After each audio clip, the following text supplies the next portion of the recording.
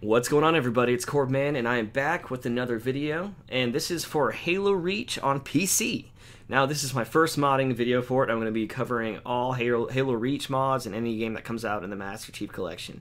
Obviously, Halo Reach is the first one that came out yesterday, and let's get right into it.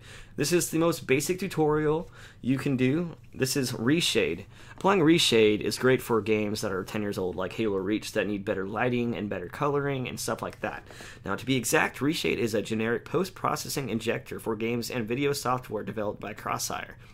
Imagine your favorite game with ambient occlusion, real depth of field effects, color correction, and more. Reshade exposes in an automated and generic way to access both frame color and depth information, and all the tools to make that happen. So basically, this is a little more different than the other Reshade tutorials, and that's why I'm mainly doing it, because you don't just do it to the normal executable, because it's on the Master Chief Collections. In the end, it's going to be a whole bunch of games in one, so the main executable doesn't work, it just launches it. So to do this, first of all, you're going to start off Reshade. Now, I have the newest version. You can have any other version. I know they all work and they're all whitelisted, and you can use this on the modified or unmodified version when you play. Now, when it opens up, it's going to say select a game to install. This is where it gets a little trickier than normal, which is not hard. It's just kind of weird.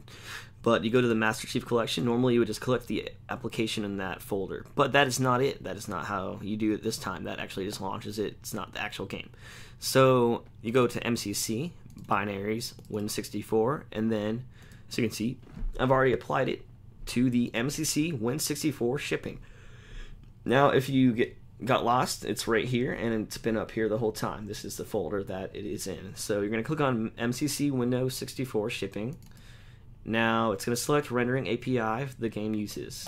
Or I'm going to, it's saying for me to select it. So yeah, you're going to click DirectX. If you already have an installation, which I did, you can, just install over it or just uninstall it if you want that way. Here it will allow you to download a collection of shaders or textures, which will apply effects and masks to the game you're playing. You might use those. The Vignette is great because Halo Reach did not have one, while the other ones did, I believe, at least for the visor. Especially since I'm on such a wide screen. Now, it has succeeded, but if you want to edit some more settings, you can skip the tutorial that just shows you where everything is. You should probably do it if you're watching this, but I don't think I'm gonna. You can do that to help you more. But I just enable the FPS. And then if you have a slower computer, performance mode does help that. After that, you'll see succeeded. It should have already been there prior to that. Now, all you got to do is go on the Master Chief Collection. Now, I'm going to show you how my setup is. I got it on Steam, right? Now, you can do either or, but I have Forge installed, which will not launch with that. So I'm going to click that and play. Now, the thing is I have all my mods on Steam, because if you don't put your old map files on, it might not work, or it won't allow you to play matchmaking. So, or you can get, tagged for cheating, because people will probably still try to cheat, obviously. People are always going to be assholes. But anyways, the other thing I was going to say is what I do is whenever I just play it, using my Game Pass, I got it for free anyways. So I just play it through Xbox on the Master Chief Collection, and it works just the same exact way, but I just keep that version unmodded. Now, I am now on the menu system. As you can see, it's really dark, and that's because I already have some settings applied. I'm going to skip the tutorial. You can go through that if you like. I'm going to unapply everything I had applied, which these are some of my favorite effects that don't really affect the FPS, which is a big thing because a lot of these affect the FPS a lot. So I'm going to go to Halo Reach, I'm going to go to Missions. If you notice, my frames per second solid 60. It's going to drop once I'm in the game because I'm recording. It doesn't normally do that, but I'm going to go to the tip of the spear because it's a really washed out mission. I want to add some more color and some more, just better lighting in general. Now, I'm probably going to have to kill off some of the guys at the beginning, just so there's not so much going on. And I don't think I'm gonna have to skip any video, skip forward, because this loads pretty fast on my computer. I got a solid state drive, I believe. Alright, so as you can see, it looks good. I'm losing a lot of frames because it just started and because I'm recording right now. But I'm going to clear everything out a little bit so it's not so chaotic. And like I was saying, you do not lose frames if you're not recording like that, you know. I normally go on a solid 60. I also have like a mid to higher range computer. I need to upgrade everything to the higher end range eventually. But I'm good right now. So first of all, what I'm gonna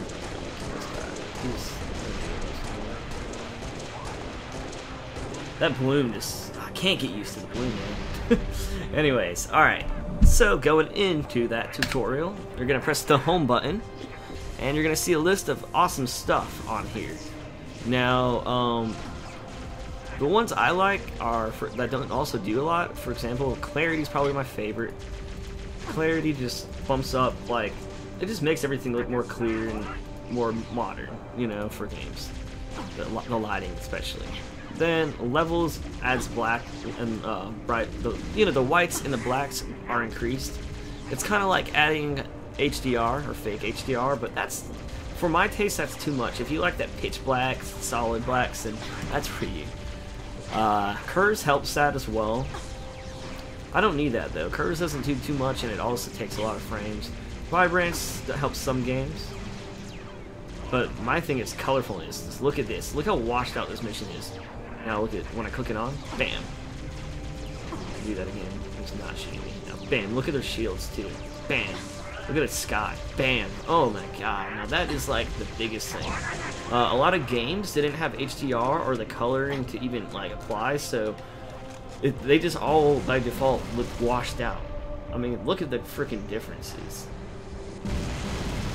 Anyways, I'm gonna go over a couple other ones. Motion blur. They took off motion blur, which you can still enable in the menu, but you can add this one on if you like that one better. Let's see. You can go all the way through here. Bloom and lens flare. FXXA. You can see what it's doing by just looking at the screen. Obviously, this adds cartoons. Look at the trees when I turn it on. I can make it look more strong, and you see that? Now it looks like freaking Borderlands. If you want the game to look like Borderlands, there you go. No, I'm not hating. I'm just saying. The skyboxes are good if you use. Let's see. I'm trying to remember. There's so much stuff on here. Oh, Vignette. I have Vignette on because, well, as you can see on the corners, there is no Vignette. So the original, I do new, and you can adjust that as well. Because Halo Reach doesn't have one. The other Halos, I believe all the other ones do. Maybe past Halo Reach. I'm gonna move that to the top. You can right-click and move to the top if you use it or if you like it. Here's another one. But anyways, so reflective bump mapping is pretty interesting. It really changes how the game looks, and it may or may not help you, but it does take a toll to your processing power. Alright, record again, or cut off. Alright, anyways, so you can apply like a lens balloon, and that'll help, you know, if you look at the sun, you see how it's getting much brighter. Now that's pretty cool. You can move that to the top. And like I was saying, I'm losing a lot of frames, but it won't do too much if you're not recording. I'm recording on this ratio. My resolution is extremely high on an ultra wide monitor, so it really kills the frames right now. But as you can see, though, I mean, just look at everything right now. Just look at the coloring. Wow, all that just looks beautiful in my opinion.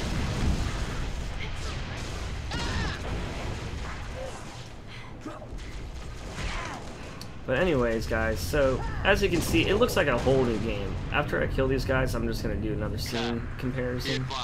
Oni has ID'd 2 hostile anti-aircraft guns southwest of your location. Copy, Commander. This dude just fell in my way. Anyways, alright.